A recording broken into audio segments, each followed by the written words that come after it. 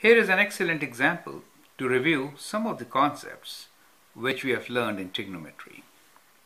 The question is, three circles of radii 2, 3 and 4 centimeter are mutually tangent as shown in the figure.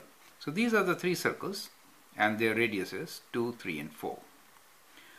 Find the area enclosed between the three circles. That means the area, the vacant space in between. So this is the area which we need to find. So that is the question. How are you going to do it? Think about it. Well, what we can do is, let's mark the centers and join. What do we get? We get a triangle. Do you see that? We get a triangle. Let's label this triangle. Let us say we have a triangle here, which is triangle A, B and C. Now this triangle can help us to find area of the space enclosed. We can find the area of the triangle and then take away area of the sectors. You get it? If we take away area of these sectors from the area of the triangle, we get the enclosed space area. That's how we are going to do it. Wow. So we have a triangle now, but what are the sides of the triangle? Sides we can get by combining the two radius, right? 4 plus 3 is 7, so this side is 7 for us. 2 plus 3 is 5, and 4 plus 2 is 6. So triangle, scalene triangle, all sides are different. Area of triangle is equal to square root of s times s minus a times s minus b times s minus c square root. Now do you remember what is s? Yes, it is. It is semi-perimeter. Now in this case the sides are 5, 6 and 7. Let me straight away write down the semi-perimeter. So it is 5 plus 6 plus 7 divided by 2, which is 5 plus 6, 11 plus 7, 18 divided by 2 gives us 9. Now, since we know this semi-perimeter and the sides, we can find area of our scalene triangle. So we get 9 for S. 9 minus 5, 6, 7. These are the sides, right? It's a very interesting triangle, and we have explored this triangle in details also, correct? That will also help you to get the answer. Anyway, so we have now the triangle which is of sides 5, 6 and 7, and the area is 9 times. We can simplify this and we can write this as 9 times.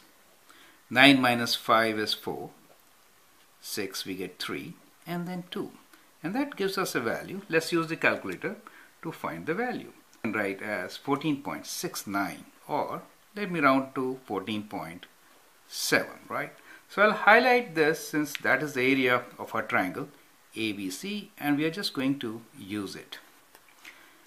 Now let's find the area of sectors. How are you going to find the area of sectors? For that, we need to first find the angles, right? First we need to find the angles. How will you find angles? We know the sides. Well, if you know the sides, then you have to use the cosine law. So let's use cosine law and find the angles now. Okay, so angle A is equals to cos inverse of, you remember the way? A. These two side squares will be added and take away 5. So it is 6 square plus 7 square minus 5 square divided by 2 times 6 times 7. So that gives us angle A. Second function, cos inverse 2 brackets 6 square plus 7 square minus 5 square, bracket close, divided by bracket 2 times 6 times 7, bracket 2 brackets close, right, is equal to 44.41. So we can write 44.4. So let's do all the values to one decimal place. Angle B for us will be cos inverse of B, right? So 7 square plus 5 square minus 6 square divided by 2 times 7 times 5, correct? That should be approximately second function cos inverse 2 brackets 7 square plus 5 square minus 6 square bracket close divided by bracket open 2 times 7 times 5 bracket close gives us the value 57.12 or 57.1. So these are the degrees, angles in degrees for A and B, right? Some of you can find the angles in radians and use another formula, right? But we'll do it in degrees. Now, what is angle C? You can use cosine law or properties of triangle, right? So we are finding angle C now. Angle C can be 180 degrees minus angle A minus angle B, right? So that is better. So let us write down it is 180 degrees minus 44.4 take away 57.1. So that is 180 minus 44.4 take away 57.1. It gives us a value of 78.5. So we got the angles. Once we have the angles, we can find the area of the sectors. Do you know how? Do it. So area of sector is what? Area of sector. I know some of you really don't remember this, so I'm kind of writing the formula for you. So we can find the area of sector by finding area of the circle itself, which is pi r square times theta, let's say the angle is theta for us, divided by 360 degrees, right? So that is how you can find area of the sector, right?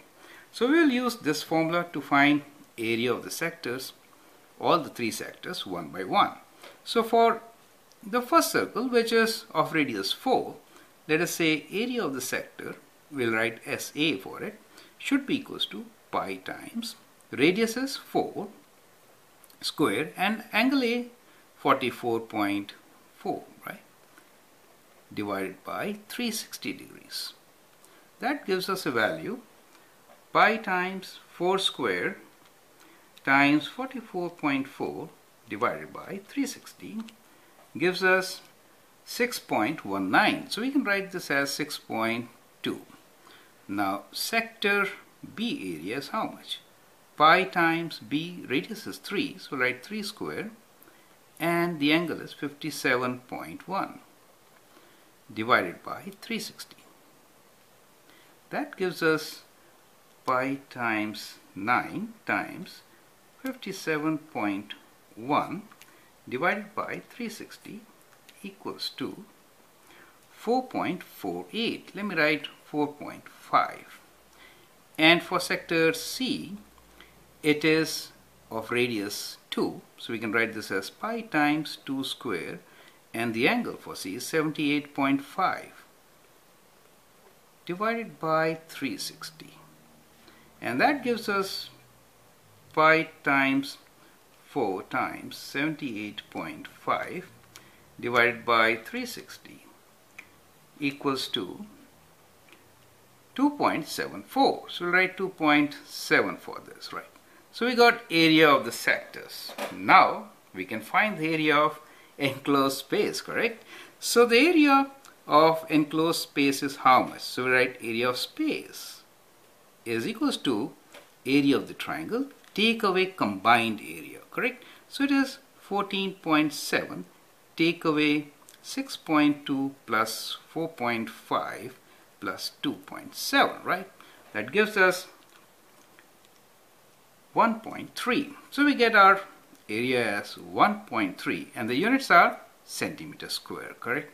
So that is how you can find area of the enclosed space. I hope you appreciate this question. We learned a lot.